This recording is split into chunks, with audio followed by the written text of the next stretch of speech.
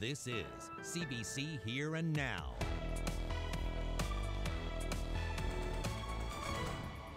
Tonight, Dildo is getting ready for more late-night appearances on Jimmy Kimmel Live as the talk show host continues his pitch to become the mayor of Dildo.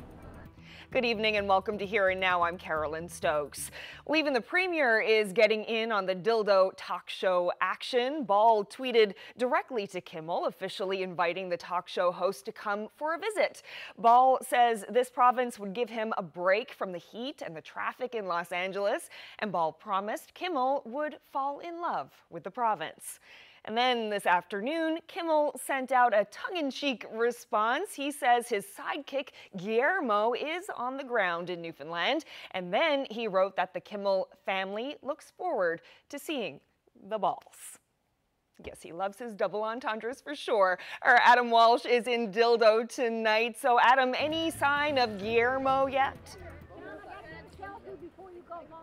Well, Carolyn, not yet. We're still waiting around to see, but everyone's eyes are peeled for Guillermo, and that's what everyone's talking about, too. They're wondering where he is, when he's going to arrive. And as we were coming in here, if you can look at the sign just behind me, Jimmy loves Dildo, Kimmel for mayor. These signs are peppered all over Dildo. It's a real carnival type of an atmosphere here because, you know, I know it's summer and people come here to enjoy the summer fun in Dildo anyways, but man, oh man, this place is on wheels today. People are going by, having a gawk at stuff, and they're just having a great time. You look around, people are wearing t-shirts for Jimmy Kimmel, and they're just excited about this show. It's really kind of amped the place up. A little earlier, I was watching them test some lines for the show with one of the producers. They're keeping their cards close to their chest, but, well, we'll see what happens. We'll see what comes on the show tonight and throughout the week, because everyone really also, in addition to Guillermo, they want Jimmy Kimmel to come here too. So we'll wait and see. And as far as this goes for Jimmy for mayor, look, I've covered a few political campaigns, and I haven't seen one so one-sided before. So we will, I think he's got a pretty good shot. Reporting live from Here Now, I'm Adam Walsh in Dildo. Well, in other news tonight, a legal fight between Nalcor and Astaldi gives another glimpse into the troubles the Italian contractor is facing. Documents filed at Supreme Court in St. John's show Astaldi owes a big bill. Astaldi was contracted to do most of the construction at the site in Labrador. When they began running out of money last fall, they were kicked off the job. A judge ordered both sides to go to arbitration, but that process has not gone well for the contractor. Astaldi lost a key battle during arbitration and was ordered to pay $437,000 to the Muskrat Falls Corporation. Now, the deadline has come and gone without paying up, and the corporation is now taking Astaldi back to court. They'll have a hearing on August 22nd in St. John's. Well, after months of proceedings, millions of documents, and over 100 witnesses, lawyers at the Muskrat Falls Inquiry are putting their final summations to the commissioner. The hearings are scheduled to take place all this week in Happy Valley Goose Bay, and that's where Jacob Barker is right now. So, Jacob, what happened today? Well, Commissioner LeBlanc heard from several of the different lawyers representing the different parties, and you could tell early on it wasn't going to be an easy ride for these lawyers. Just hear how he challenged the lawyer for the government of Newfoundland and Labrador. Did ask questions during the inquiry that certainly went to the issue of oversight, and for instance, information that went to the province's public servants. And yet, at this stage, you're telling me that you don't want to answer a general question with regards to, has the Crown got an interest in the way the government expends money? I'm having trouble reconciling that. Well, that's fine, but I'd suggest it's because of your misunderstanding of the role of the Crown. Okay. I don't think I misunderstand the role of the Crown. Not because of, I mean, we have had the same role. No, we didn't get it perfect all the way through. I'd suggest that there's times perhaps when, you know, we didn't get it perfectly right. But we have tried, as Crown, as Her Majesty, to contribute to this inquiry in the best way that we knew how, and it was challenging. Now, it isn't the Commission's responsibility to determine criminal or civil liability for the project, but lawyer Jeff Budden for the Concerned Citizens Coalition, he said that the Commissioner could weigh in on the conduct of project leaders.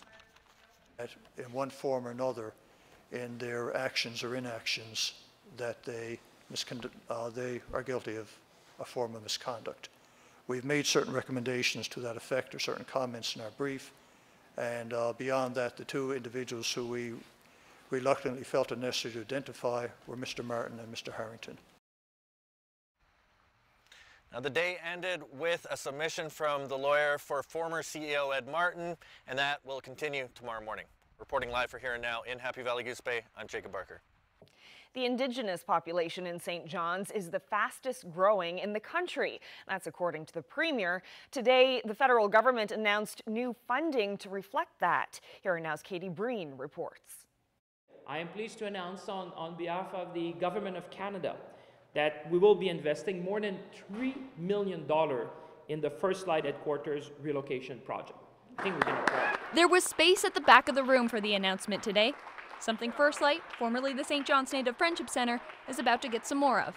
In the last 8-9 years in particular, our main building on 716 Water Street just does not give us the capacity that we need to administer and to implement our programs and services. Well, it's a work in progress. After a meeting in St. John's, there's no new deal on who will pay for new wastewater facilities required by the federal government by 2020. The mayors of St. John's, Paradise, and Mount Pearl met with federal ministers Seamus O'Regan and Francois Philippe Champagne at City Hall in St. John's. New federal regulations require more wastewater treatment than this Riverhead facility provides. New infrastructure to further clean the water is expected to cost more than $250 million. The federal government says it will pay 43% of the cost, but the mayors say it should pay 50%. As you know, traditionally the federal government has come in infrastructure projects for decades at one-third, one-third, one-third. Now, we understood when we came in government that the fiscal capacity of different parts of the country and different municipalities could not sustain that model. So that's why we went beyond that commitment. In this case, we're well beyond the one-third. We had a great discussion. We had some ideas that went around. Minister Champagne's committed to getting back to us on a couple of issues that we asked for further information on, and we have some ideas that we have to go back and look at and discuss with internally and with our partners at the provincial government, and then we'll be able to see if we have a way forward. Well, a large section of a busy street in downtown St. John's remains closed today and will stay that way for the rest of the week. The pavement and ground underneath Prescott Street collapsed Saturday afternoon during a brief but powerful rainstorm. The heavy pressure of the water caused an underground storm sewer in the area to collapse, creating a sinkhole. Crews are expected to have it repaired and the road reopened by Friday at noon. Well, the Atlantic Rock Under-19 rugby team is the new national champion. The Rock won the Canadian Rugby Championship on Saturday here at home. They beat the defending champions, the Ontario Blues. The final score was 21-5 for the Atlantic Rock. It's the first time in 9 years that the team has won the title.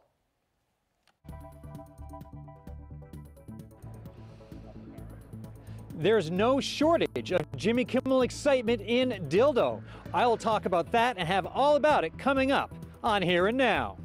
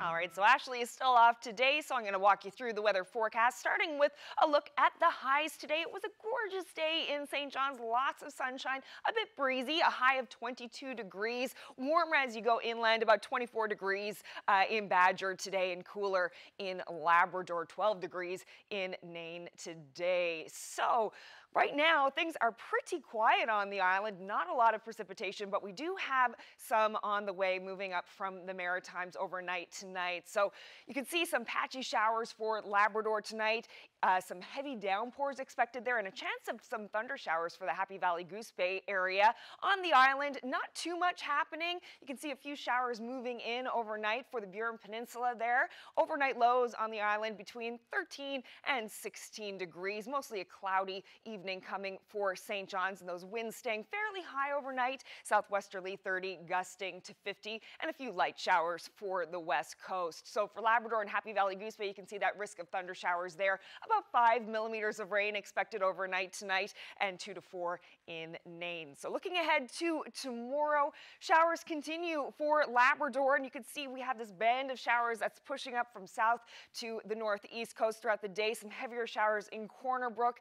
Around 3 o'clock is when we're looking at it moving in to the Burin Peninsula area and continuing throughout the day for the coast of Labrador as well. Here's a closer look just to see in all of these kind of orangey yellow patches, there is a risk of thunder showers happening there. Those are the heaviest downpours throughout the day, and you can see here 4 o'clock, that's when it's going to hit the Burin, and then the Avalon, we'll be seeing that later on in the evening. So about 5 to 10 millimeters of rain expected for the Bonavista area as well as for Marystown. Temperatures a little bit on the cooler side there, 18 degrees along the coast, but a balmy 24 degrees expected for St. John's. Those winds staying fairly high throughout the day as well. Lots of rain as we move into central areas, 5 to 10 millimeters for Terra Nova, Gander, 5 millimeters for the Grand Falls, Windsor area, and Harbour Breton looking at a good shot of rain as well. Same story for the west coast, 5 millimeters along the coast there for the Port aux Basques area, 5 as well for the Gros Morne area, and temperatures just below 20, so a little bit on the cooler side than what we've been used to lately,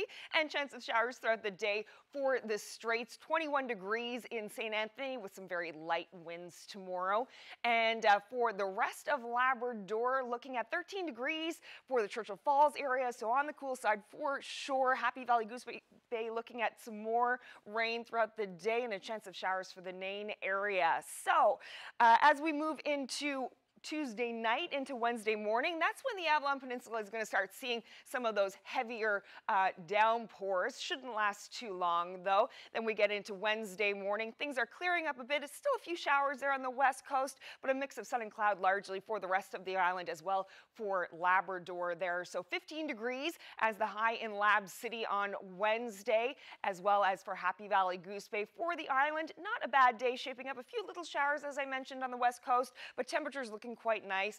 21 degrees in St. John's, 23 in Gander there. So as for your long range forecast, things are looking all right actually.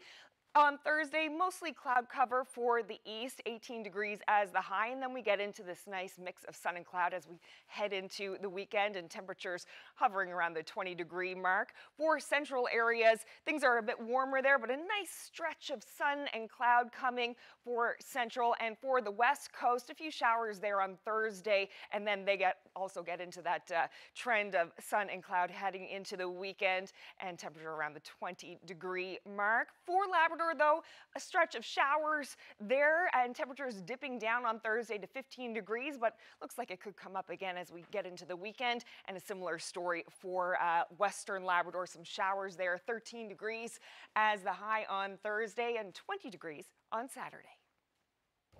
All right, so let's head back to Dildo now, where our Adam Walsh is tonight. The town is in the spotlight after appearing last week on Jimmy Kimmel Live. And Adam, it really seems like that area is on wheels. Oh, it is on wheels big time, Carolyn. And wait a minute, do you ever feel like you're kind of like the odd person out when you come to an event? Everyone's dressed up and ready to go here, except for me, but I'll have to remedy that a little bit later. I'm going to bring some people into the conversation because I'm surrounded by a bunch of people. But let's start with you, Karen. Karen McDonald, you're a local business owner, and you're also I guess, Hollywood North for this evening. So tell me a little bit about what's on the go with the show and how it's affected your business. The business, like, it's a big booming now for the business, and tonight we will be live on Germain again in Dildo for the Dildo Cove Coffee in Craft. So what's it been like with all this excitement? It's very exciting, and I am too, and all the town of Dildo is very exciting to just say, welcome Jimmy Kimmel to be a mayor in Dildo. Awesome. Now I'm going to shift over this way to Andrew Pretty. You're with the town. Yes. What are Jimmy's chances of becoming mayor? Well, we're only a local service district community, so we don't have a mayor. We're not a municipality, but I'm sure we can do something for Jimmy if he runs a good campaign. Well, that won't stop Hollywood. No, it won't stop Hollywood, that's for sure. So listen, what's it been like since, it's been a whirlwind, right? So what's it been like for you with everything going on here with Jimmy Kimmel, and I guess just as they turn up the volume and the heat of this attention from the show? Well, the community has been a buzz all week, and I've never seen as many cars go over this road. And I joked to someone today, I said we're going to have to put another lane in pretty soon because it's just, traffic is just blocked right up. People taking pictures of the signs around, and people stealing the signs from the lawns and everything. Sorry about that. It's just crazy. Yeah. So, and then I guess there's just going to be, you keep going with it, riding the wave for as long as it lasts. Well, we're riding the wave, and I like to keep things respectable because we are a very proud town. We don't want our town to be too much for the brunt of jokes and innuendos, but I think the producers realize that. I think they see the beauty here, the friendliness of the people, the businesses here that are so willing to open their doors for the tourists that frequent the town just because of the name. Great. Thank you very much. No problem. Well, I'll have more about tourism and what it means for the local area coming up on Here and Now. Reporting live for Here and Now, I'm Adam Walsh in Dildo. Free cod because fishermen say the processors don't want it. Fish harvesters protest on the St. John's waterfront.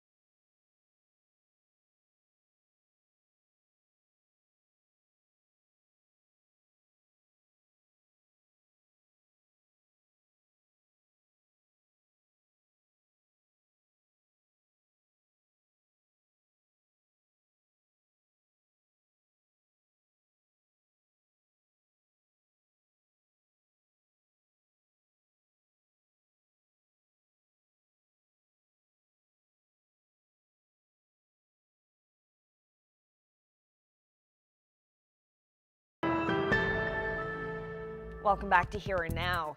Fish NL is fighting for its life. For the second time in 3 years, the group is trying to get certified as a union to represent inshore fishermen.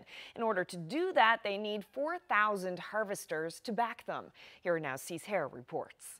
All it takes is a signature. 4,000, actually. Fish NL says it needs 4,000 signed cards by November the 8th to go along with its application for certification with the province's Labor Relations Board. If all this sounds familiar, here's why.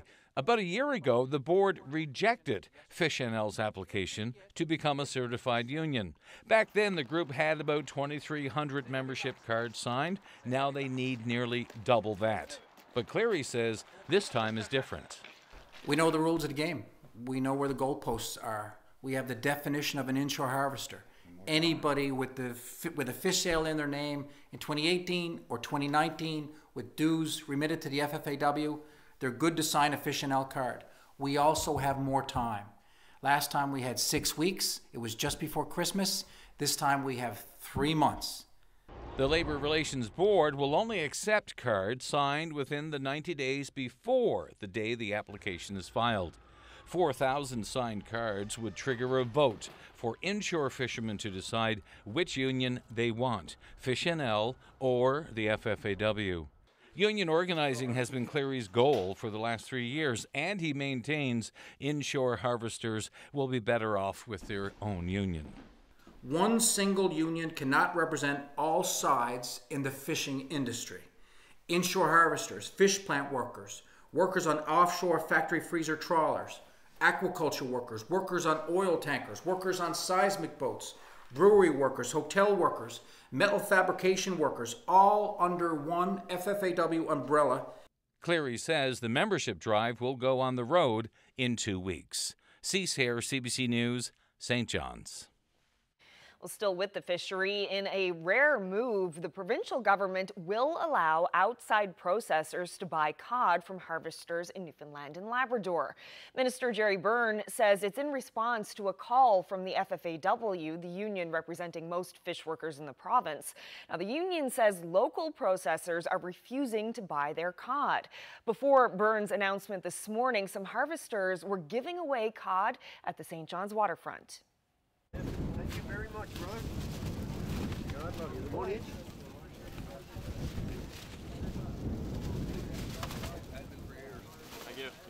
So the Northern Cod Stewardship Fishery opened yesterday, and late last week FFAW received word from the Association of Seafood Producers that some of the larger processing companies in the province would not be buying Northern Cod this week. So many harvesters have been gearing up for the fishery for a few weeks, and many were out setting gear yesterday. So they have cod, they have no buyer for it, and so in response to this, we're giving it away for free to the general public here in St. John's. And we're also holding a demonstration outside the Royal Greenland plant in Old Perlican today to try to send a strong message to those larger companies that we need them to collaborate to work with harvesters and to be purchasing this good quality fresh codfish. What was the reason given by processors that they wouldn't be buying cod right now? So we haven't had very clear reasons for not buying it. One that we assume is around a quality of fish.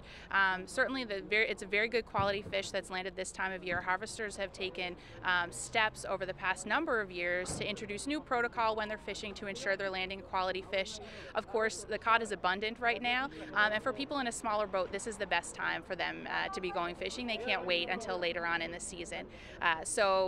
We're landing good quality cod today, and we don't have buyers, so this is the last resort. And so what will harvesters do now this week? Well, we've called on the Provincial Minister of Fisheries and Aquaculture, Germain, to intervene in the matter. The lockout is how we're seeing this, is a violation of the Fishing Industry Collective Bargaining Act, which prohibits strikes and lockouts in the fishery. So we're asking him to intervene, and we're asking him to issue new processing licenses and open up the fishery to outside buyers. So we're hoping that there are some processing companies outside the province who are willing to buy this cod if the companies within the province aren't. Okay. Are you worried about the precedent that would set, though, for the future? Well, I think allowing the larger companies to dictate how the fishery is prosecuted is a dangerous precedent to be setting. You know, the Department of Fisheries and Oceans sets the opening dates for the fishery. They do that in consultation with harvesters and with processing companies. The companies were well aware that the fishery would be opening this week. If they had issues with that in the past, they could have made them known, but they did not. So now to shut harvesters out when they have fresh fish that they want to sell, we think that is a much more dangerous precedent to be setting, to allow these larger companies to kind of dictate what we're doing in the fishery. Heard on the news this morning they were giving away free fresh cod, but I also wanted to come down and show my support for our Newfoundland fishermen. They're often accepting Russian cod in our plants. Meanwhile, our Newfoundland fishermen, they won't take their cod. It's a travesty. And it's terrible that our Newfoundland fishermen are not able to sell their product. So luckily we came down, we got ourselves a nice big fresh cod, be a nice big fresh cod on the pan tonight. Well, I saw the article on Facebook, and I think it's absolutely scandalous that they can't accept local fish. And I thought I'd pop down to see if there was any petition or anything like that, and then they said free fish. So this is what I'm trying to come down and offer my support somehow. Were you familiar with the issue before you saw that? No, never before. No, it was just I came across it by accident, and basically I was quite enraged because where we come from in England, we're a fishing town, and we hold that very dear to us as well. So, you know, we're just trying to help our comrades, really. Now let's return to a story from earlier in the show. We had a technical glitch when we brought you a report about new funding for Indigenous groups in St. John's. Here now is that report from Katie Breen. I am pleased to announce on behalf of the Government of Canada that we will be investing more than $3 million in the First Light Headquarters relocation project. I think we're going to. There was space at the back of the room for the announcement today. Something First Light, formerly the St. John's Native Friendship Centre, is about to get some more of. In the last 8-9 years in particular, our main building on 716 Water Street just does not give us the capacity that we need to administer and to implement our programs and services. This building is going to help. There's no for sale sign out front, but First Light says a deal is in the works. The plan is to renovate and turn it into the organization's new headquarters, move people into their own offices instead of having them share with 2 and 3 others.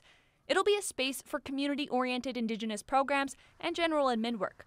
According to the interim executive director, this building out back is also being looked at for further expansion.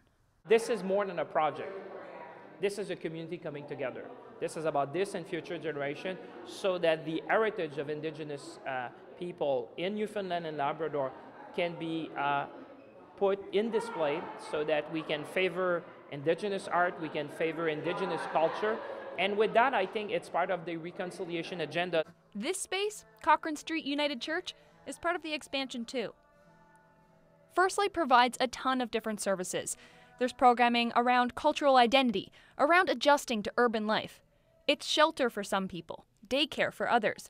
Some arts programs already take place here, but with the funding announced today, this building will become an Indigenous creative arts and performance center, except for Sunday mornings, when it reverts back to a regular church. First Light's executive director says it'll probably take about 1.5 years or 2 years before First Light leaves its current headquarters and heads over to Caledonia Place, that first church. But he says once that move does happen, it'll leave more room here for expanded housing services. Katie Breen, CBC News, St. John's. Well, I personally feel that it shouldn't be changed because it was good enough for people before, right? So I think it's good enough for us now. What's in a name? 34 years ago, there was a petition to rename Dildo. We'll look back at that campaign, plus some other famous name changes.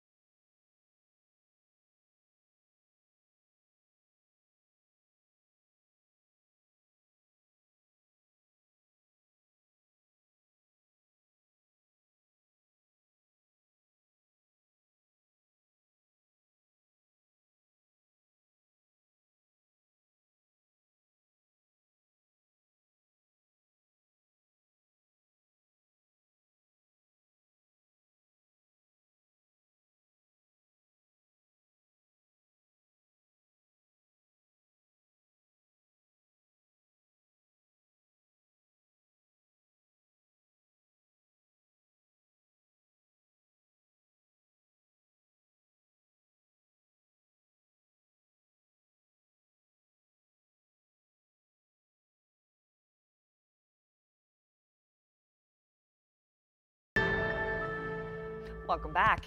Well, as we've heard throughout the show, there's an international spotlight on dildo this week. Late-night talk show host Jimmy Kimmel has discovered the town and its unique name and jokes that he wants to run for mayor.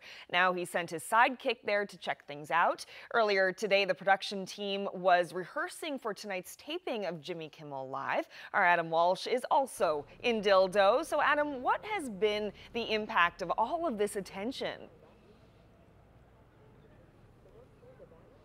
So the big question here is, what does this all mean for the business community? So we've got Colleen Morrissey here and Todd Warren. So what does this mean for the business community? It's bringing international recognition to our community. It's like all over the world. So like my bookings have increased like maybe 40%. So, and it's highlighting the community of dildo. It's bringing lots of people to the community, which means more money coming into the community, so to help everybody. So I mean, with tourism, it's feast or famine for 4 months. So this is absolutely fabulous, and we're all riding that bus, and we're having a great time doing it. So it's already peak summer season, but for your inn, which is just down the road, yes, it's given you a 40% bump. Oh my God, yes. Yeah. Normally it will be slowing down probably now, because they say after Regatta Day, then that's it. Winter hits. Yeah, winter. Yeah, it's all over. So right? basically, what we're doing is we're getting more and more bookings, and I'm booked now probably right up till October. All right, Todd, let me bring you into this. Sure. Looking once this Jimmy Kimmel wave is done, what do you think? Like, can you capitalize off of this? Well, we can, yes, because there's an opportunity for other people that want to go into tourism business in the area to open up some other little ideas that they might have of their own to benefit, to help our community grow.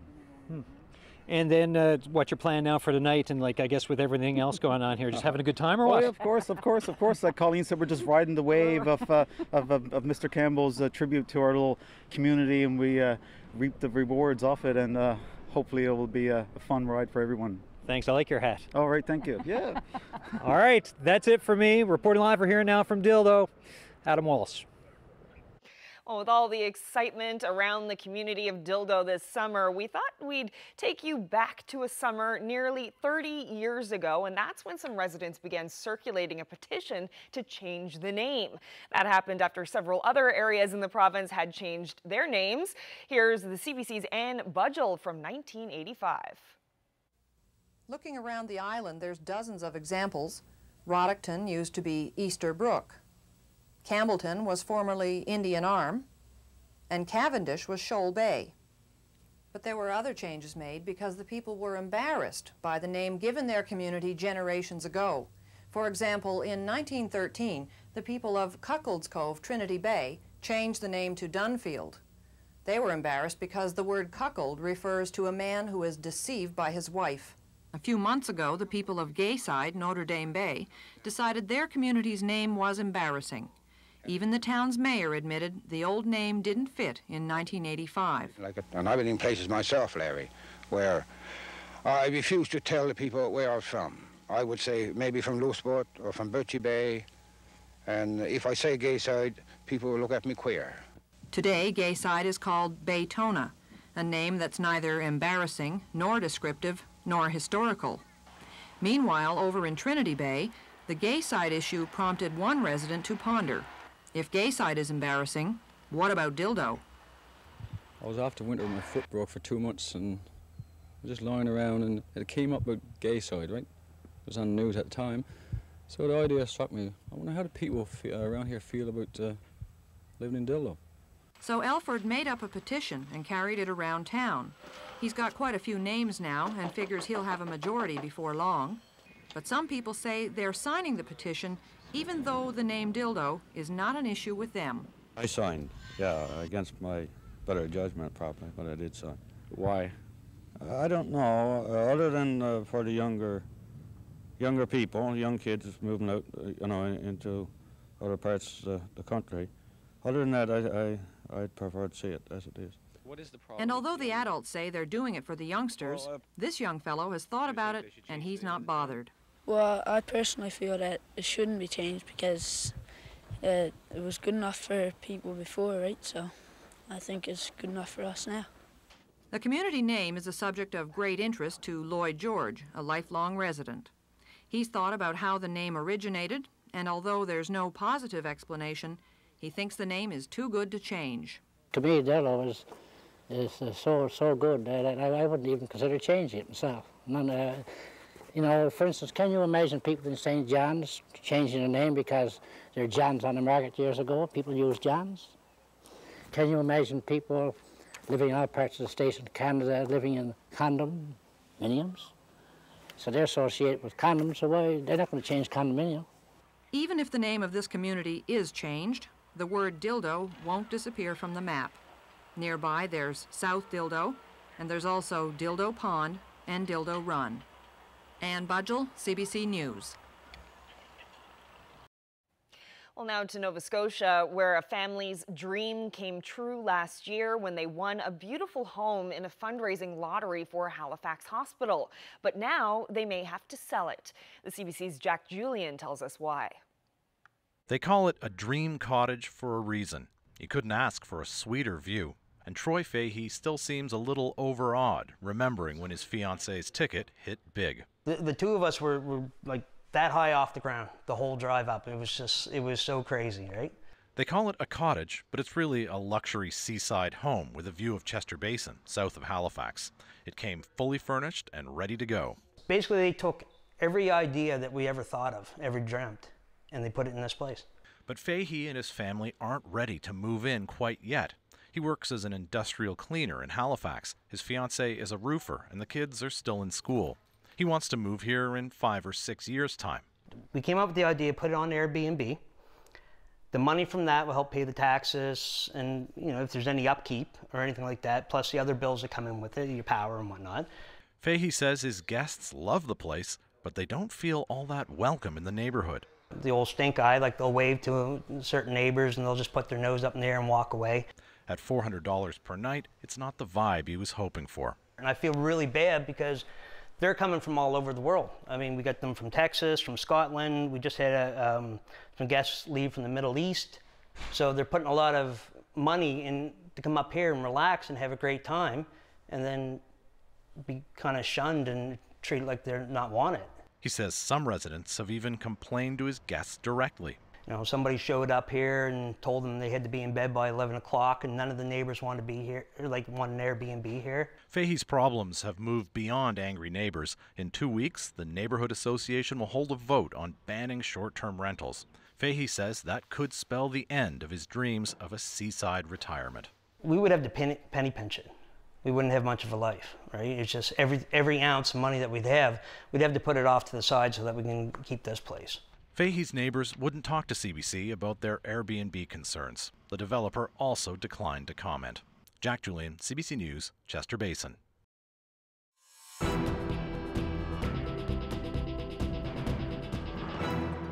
An autopsy has concluded the 2 bodies found in northern Manitoba last week are those of Cam McLeod and Briar Schmigelski. The Manitoba Medical Examiner says both teens died of suicide by gunfire. Police say 2 firearms were found at the scene. A forensic analysis is underway to determine if the weapons are linked to the 3 deaths in British Columbia. McLeod and Schmigelski were suspected of murdering 3 people in BC last month before fleeing eastward and disappearing into the wilderness. They were charged with second-degree murder in the death of UBC botanist Leonard Dick and are also believed to have killed Australian Lucas Fowler and his American girlfriend China Deese. Investigations into those deaths are still underway. Well, now to news south of the border. His apparent suicide has already launched widespread concerns, questions, even conspiracy theories. Now, the death of Jeffrey Epstein is also triggering multiple investigations.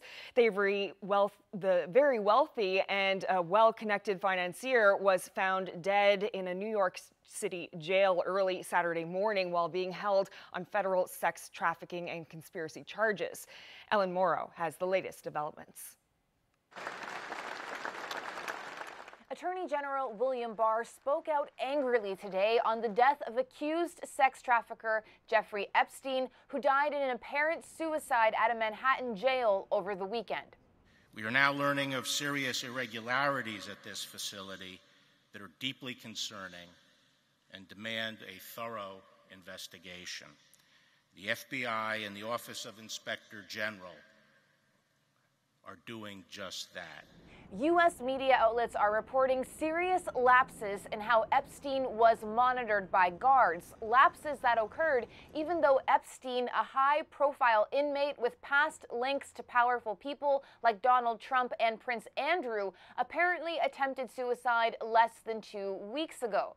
2 guards were supposed to check on Epstein every 30 minutes, protocol that reportedly wasn't followed the night he died.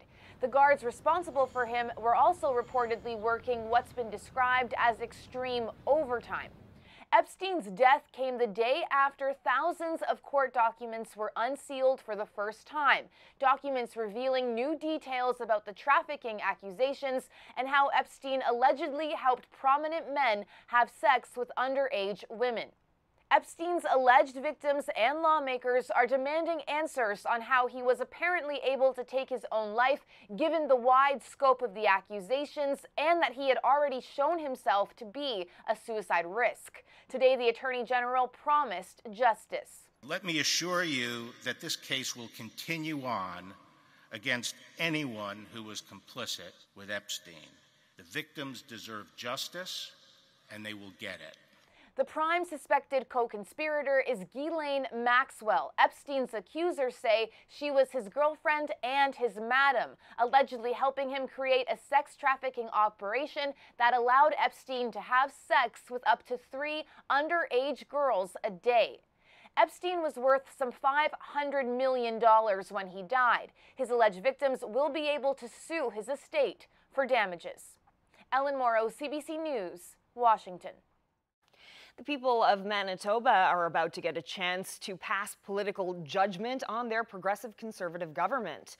There's a provincial election coming on September 10th. Premier Brian Pallister called a snap election today, and he began the campaign by taking direct aim at his primary opponent, the NDP.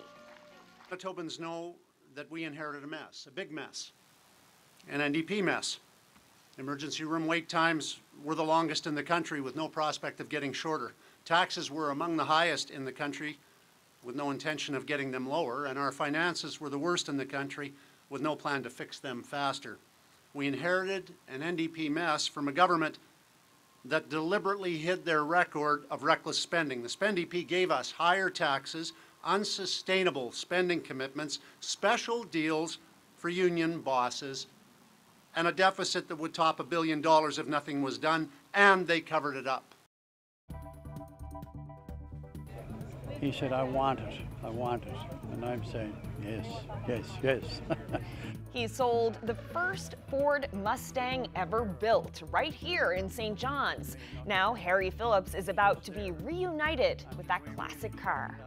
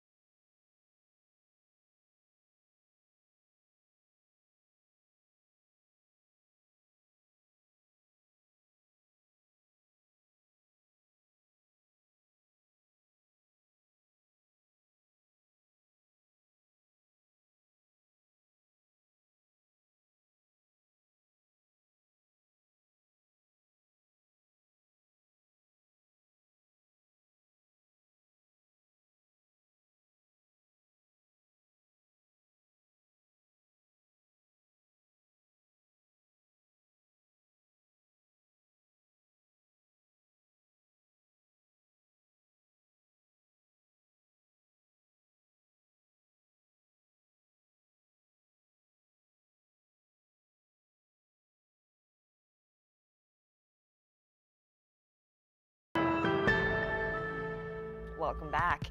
A retired St. John's car salesman is getting the opportunity of a lifetime. In 1964, Harry Phillips sold the first Ford Mustang ever made. Now he's going to be reunited with that iconic car at the Henry Ford Museum in Michigan. Harry spoke with Here and Now's Meg Roberts.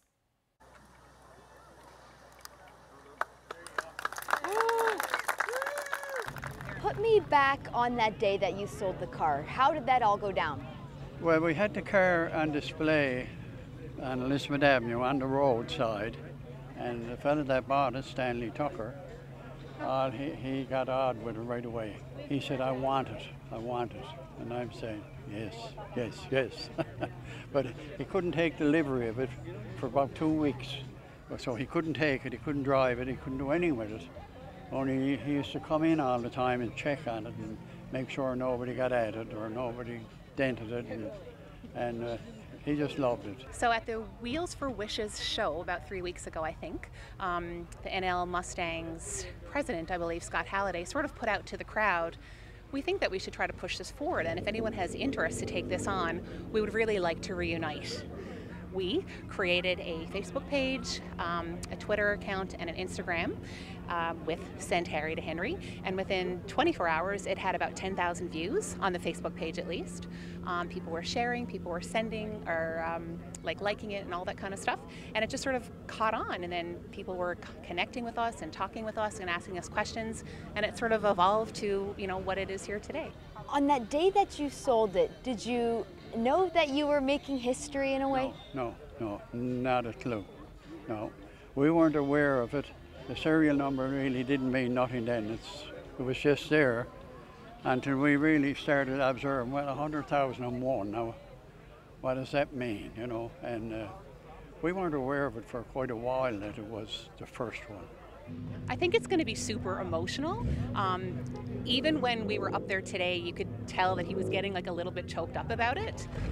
So I think it's going to be a very surreal, very emotional moment for him, something that he will never forget, and I would love to be there with him when he sees it. Standing in the museum, the Henry Ford Museum, looking at that car, what will that say? Oh, that's going to be fantastic. I just can't believe it. I can't believe it until I'm there and see it, yeah. Full circle. Full circle, yeah. After 55 years, yeah. Well, we have another car story for you. Over the years, a lot of people have dipped their toes in the Atlantic Ocean, either at the beginning or the end of a cross-country journey. But have you ever seen someone dip their tires? Harvey Soicher drove his electric car from British Columbia to St. John's. The trip took 41 days, and he did it in honor of his wife, Marianne. She had always wanted to visit Newfoundland, but passed away before she got the chance. Soicher says it cost him just $240 to charge the vehicle along the way. He says the trip proves that it's possible for anyone to make the switch to an electric vehicle. Yeah, the proof is here, yeah. I didn't have any incidents. I had one close call, but other than that, it was great. Before I set out, I took, there's an app called PlugShare, and it identifies exactly where all the charging stations are. And once you know where they are, you figure out the distances between the charging and make sure that there was enough range in my vehicle to be able to do it, and it was definitely doable. Well, mindfulness is a topic that's on many minds these days, from meditation apps to spots created to help you zen out. The relaxation trend is booming and businesses are stepping in. Talia Ritchie reports.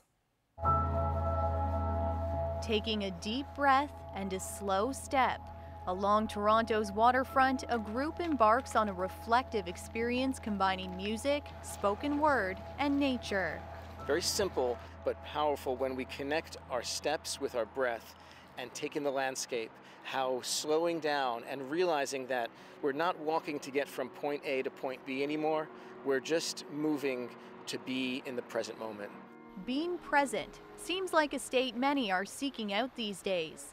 Hundreds signed up for Mind Travel's first hike in the city, a guided walk with wireless headphones.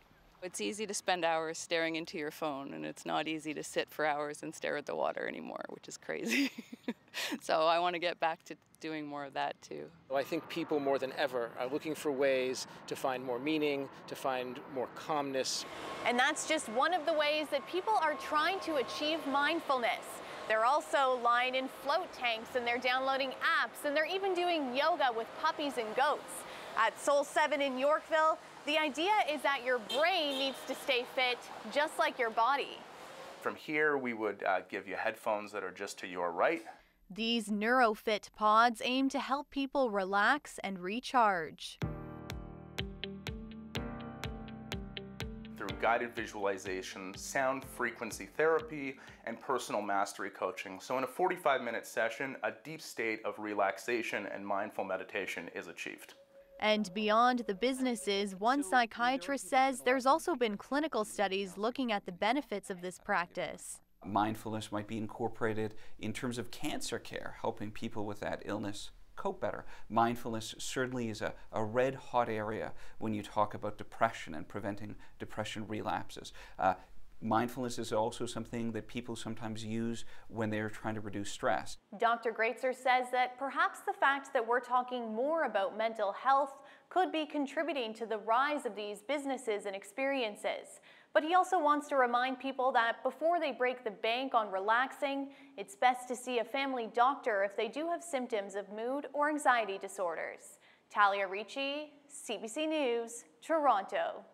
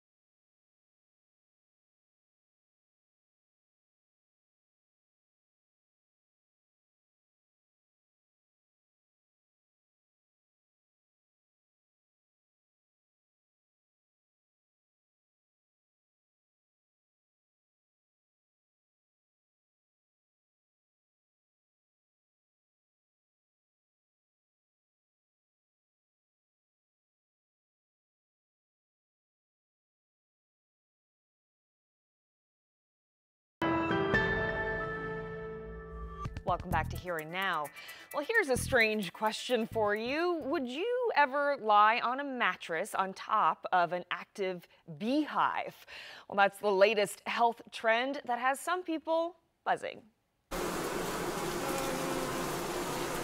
This treatment center in Lithuania specializes in bee therapy. It claims the unusual procedure can soothe pain and heal ailments because of the energy created by the bees' flapping wings. These claims are not scientifically proven, but that doesn't stop hundreds of clients from swarming the facility each summer.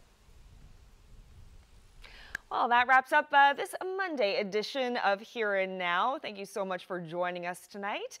Have a great evening.